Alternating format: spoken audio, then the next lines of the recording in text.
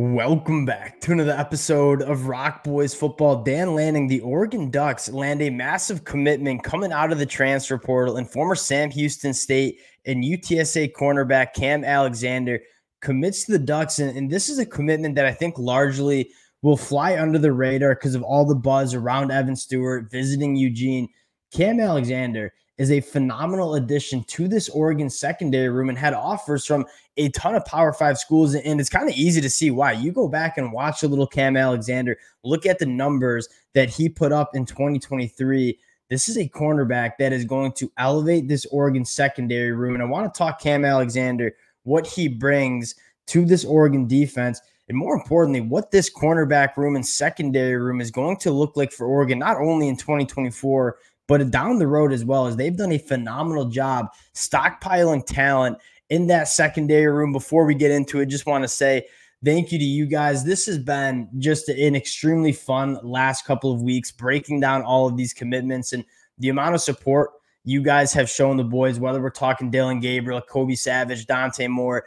It means a ton. I love evaluating and kind of talking about roster construction as it has to do with the high school trail and the transfer portal. You guys have shown a ton of support. Cannot thank you guys enough. If y'all do enjoy the content, you enjoy the updates, consider subscribing to the channel. And let's talk about first Kam Alexander, what he brings to this Oregon defense. And we kind of had this conversation earlier today. Like, you're having most of these Oregon guys who could have gone to the NFL draft come back for the 2024 season, because I think most people in that Oregon locker room, I think a lot of Oregon fans feel this way as well, kind of see and know that something special can happen in 2024. And you look at this Oregon team in 2023, I mean, it was right there. There are only 2 losses to the Washington Huskies, who are playing for a national championship tonight. And then you look at kind of the landscape of the Big Ten. I mean, this is a Michigan team that is going to lose most of its starters to the NFL draft. Ohio State is probably the weakest it's been in multiple years. Penn State, obviously,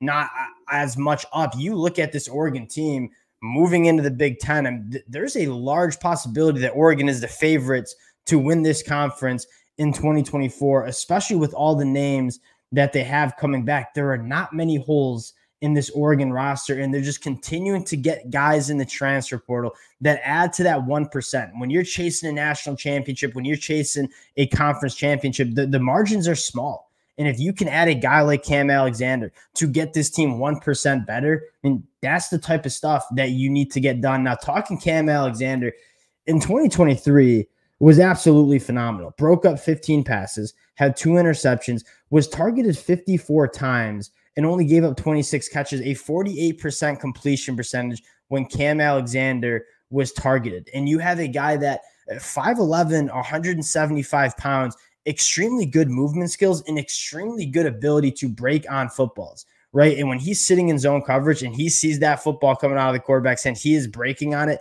getting his hands on footballs, and is really good at man coverage, mirroring wide receivers, being physical at the line of scrimmage, putting hands on wide receivers.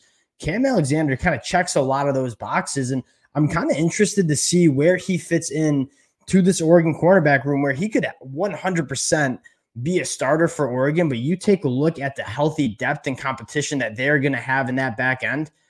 This is a really appealing get. And again, Oregon had a lot of success in the transfer portal last year at that cornerback position. Obviously, Kyrie Jackson coming in, being one of the better cornerbacks that we saw in all of 2023. Dan Lanning in this defensive staff had some success evaluating cornerbacks in the transfer portal, getting them into this program, developing them into significant playmakers for Oregon. I think Kam Alexander could be just another name on that list. Now, you start to look at this Oregon cornerback room, talking about how it shakes out.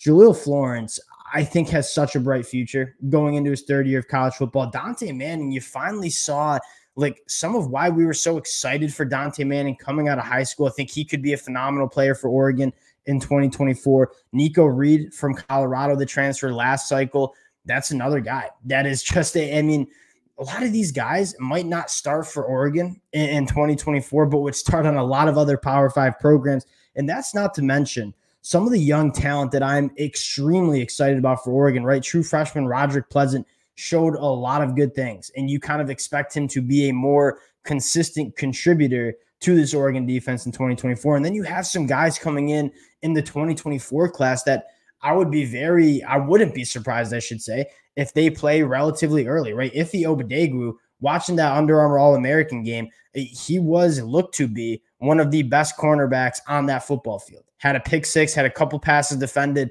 This is a guy that is physically, I think, mature enough and ready to play early. A ton of length to him, a ton of physicality.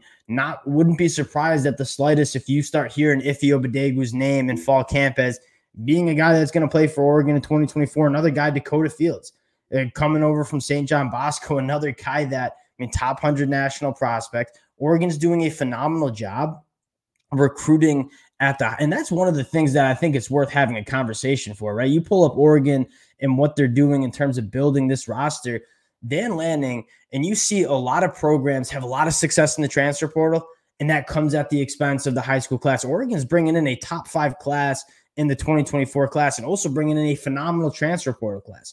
And so what do you have happen on your depth chart is you got a ton of young talent that will be able to push for starting opportunities in reps early in their career, but you don't need to rely on those guys because you have a guy like Kam Alexander coming in that provides a ton of depth and starting talent at that cornerback spot. The fact that Dan Lanning is bringing in what I would think is one of the better transfer portal classes, it's not as big as Ole Miss or Louisville or some of the other names that you'll see at the top of the rankings according to On3 or 24/7 Sports, but every single edition, we can pull it up, every single edition that you see Oregon make in the transfer portal, these guys are going to be contributors, right? Kam Alexander, Kobe Savage, 2 guys that I think could start day 1 for Oregon. Jay Harris comes in and is thought to be the 13th best running back available in the transfer portal, adding a ton of depth to a position that I think is going to be really good in 2024 with Jordan James and Noah Whittington. And you obviously land 2 of the top quarterbacks in the transfer portal in Dante Moore and in Dylan Gabriel.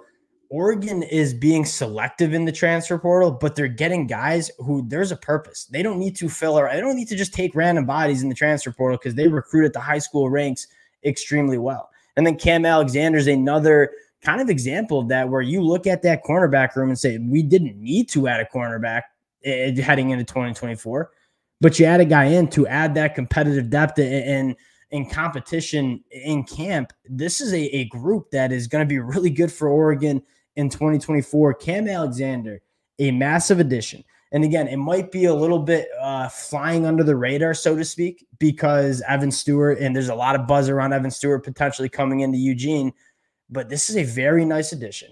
You start looking at this Oregon team in 2024 as being a legit contender, not only to compete for a Big Ten title, but make the college football playoffs and make some serious noise. I've said it and I'll say it again.